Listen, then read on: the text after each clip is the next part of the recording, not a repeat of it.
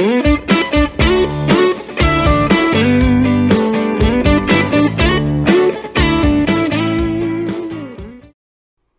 not shrunk. Well, not yet, I'm getting that way though.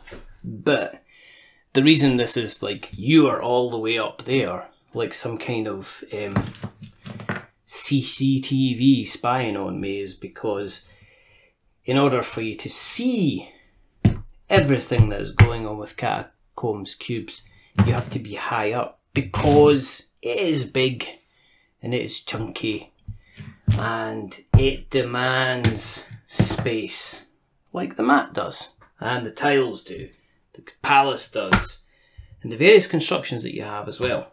Now, my history with the Elzra Games and Catacombs goes back a number of years, to the point where I was first kind of introduced to the game of Catacombs itself by Colin, and I was terrible at it. I was absolutely abysmal.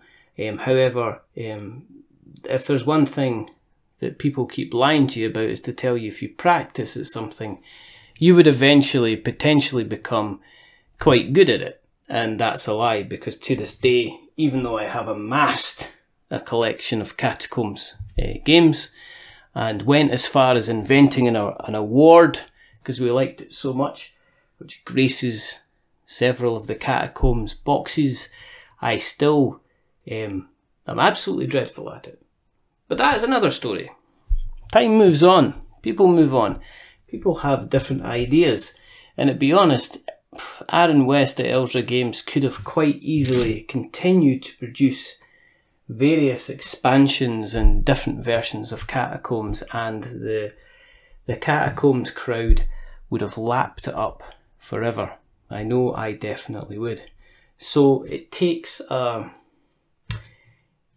different direction completely with Catacombs cubes. Whereas Catacombs and the Catacombs variations was about taking out monsters, Catacombs cubes itself is more into the art of construction and building, and essentially trying to develop a town itself.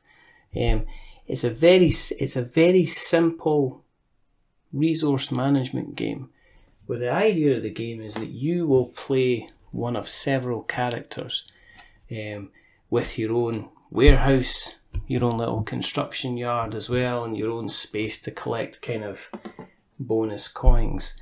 And in every round there will be either two ways you'll be able to gain resources. One of the easiest and simplest ways to play the game is to use these humongous chunky dice that they take ages to chew through. Literally hours. I've tried. Or there's also a tile drafting variant as well, which is all kind of controlled by the foreman, who gets this lovely red cube for some reason. I don't know why. It's just one of these things. On your round, you'll be deciding which dice that you want, and then you'll be able to put them into your construction area.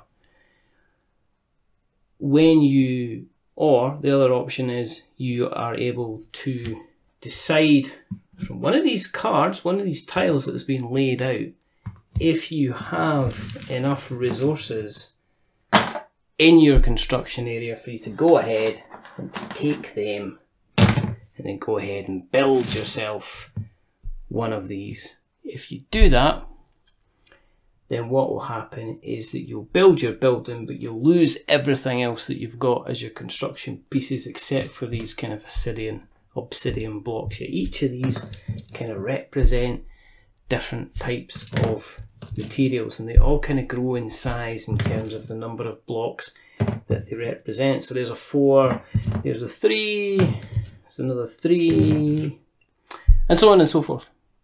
When you lay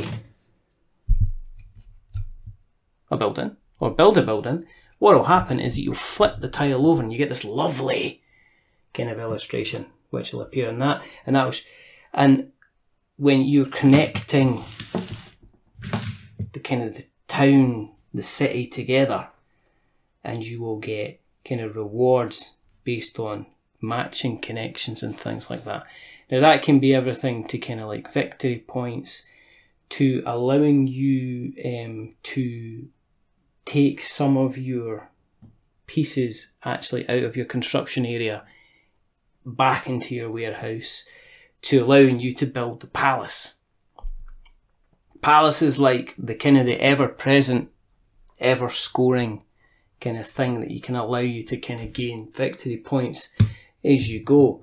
Because you'll be able to, certain tokens that you have, the red tokens will allow you to start to build little parts of the palace. And as you do that, you get to move up this rather delightful track, which gives you additional victory points, but also gives you these little bits of obsidian, which you never ever quite get rid of. They'll never ever get kicked out of your construction. They'll never ever you'll never kind of lose them for any other reason. And in that case, they're there, they're pretty dull. They take a while for you to build a building, but they're there, which is pretty good. And that's the kind of the gist of the game. There's a little bit of strategies that kind of come in as you play the game, in the fact that on certain tiles, as you build them, like we've got a, no, I've not selected this, it's a wizard's laboratory, just my luck.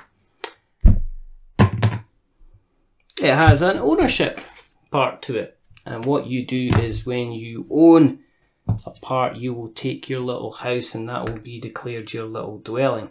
And what it will mean is that anytime somebody else builds a building in the future where they connect up to that building, you will get the reward on the card, which means that as the town itself and the city itself expands, then there's always bonuses to be had. You're not always kind of left at the kind of the end.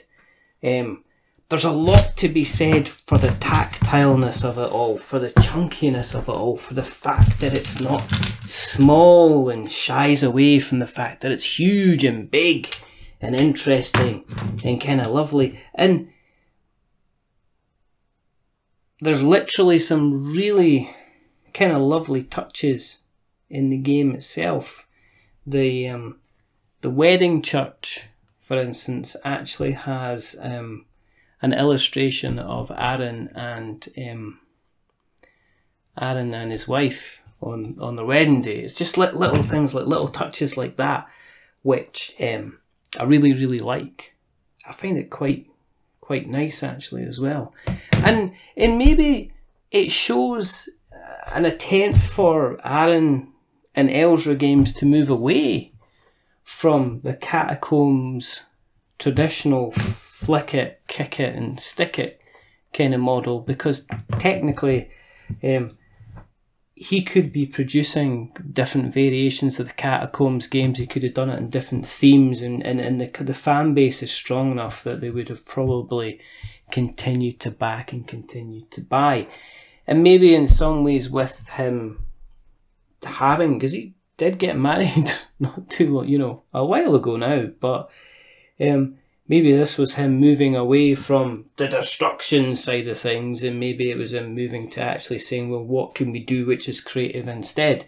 And that's my take on it, and I like to think that's absolutely correct and true. It's probably not. It's just that maybe somebody came along, pitched the idea, and he liked the idea of it. Is it huge and big and in-depth and full of strategy? No, of course it's not. But then again, Catacombs has never been like that. Any game in the series was never hugely, massively involved in strategy.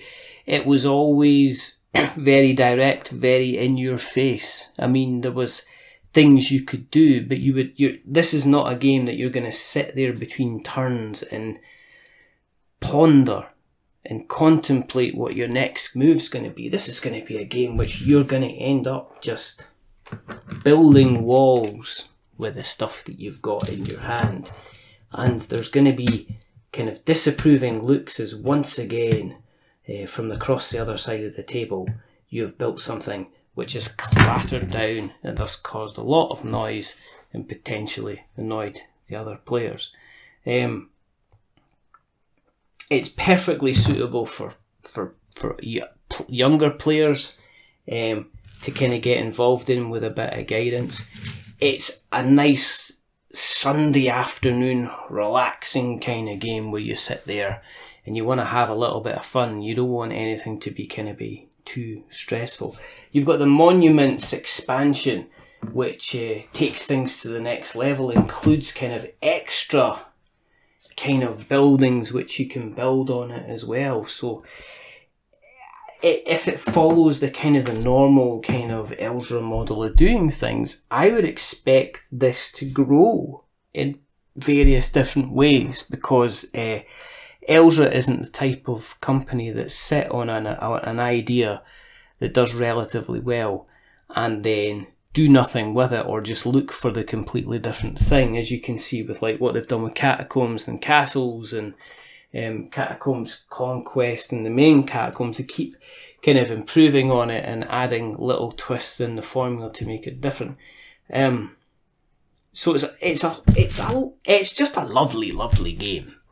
You know, it's not trying to be difficult in your face. It is just charming, to say the very least. The artwork is stunning in it. The pieces are lovely. All these little bits of backing artwork. It's like there's Easter eggs aplenty with everything in here that you can look.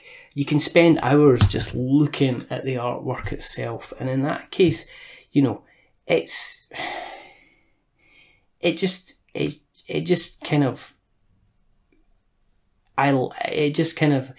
once again confirms for me that Elzra Games are a company that when they bring out a game, you can pretty much play it and you're not going to have that many doubts that you're not going to have a decent, enjoyable, kind of fun kind of time with it. Yeah. So, that's Catacombs Cubes. It's Elzra Games. This is We're Not Wizards. My name's Richard. If you like what you've seen, click the like button, drop us a like, or put us a comment, anything like that. That would be absolutely wonderful. But until the next time, stay safe. Roll sixes and make something awful, like a really tall tower, like a really tall tower, like literally a really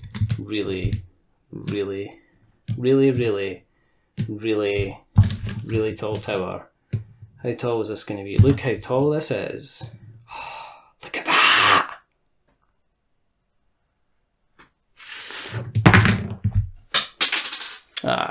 Dropped it. Goodbye.